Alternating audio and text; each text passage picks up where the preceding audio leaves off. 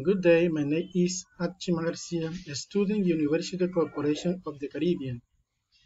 Today we are going to talk about bioethics. Good day, my name is Achima Garcia, a student University Corporation of the Caribbean.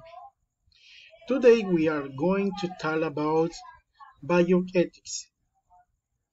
Throughout history, human rights have been violated many times, which has led to the exciting of negative and possible repercussions in the exciting advance of the biomedicine and human life out of the purity wars of the advancement of the industry, despite the damage in general in the environment.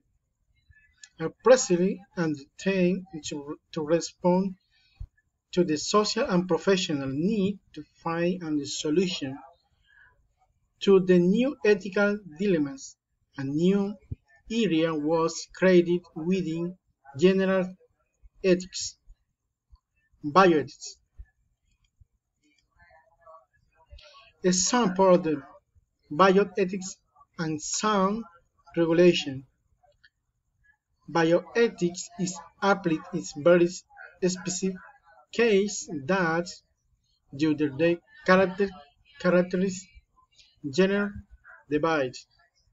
Thus, some examples of the deaths caused are the use of the chemical or nuclear weapons, termination of the pregnancy, abortion, blood transfusions, organ donation, euthanasia,